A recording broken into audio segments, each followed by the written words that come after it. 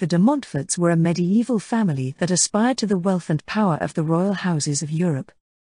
Their military skills, religious zeal, and overweening ambition and opportunism allowed them to acquire lordships from Wales to the Holy Land.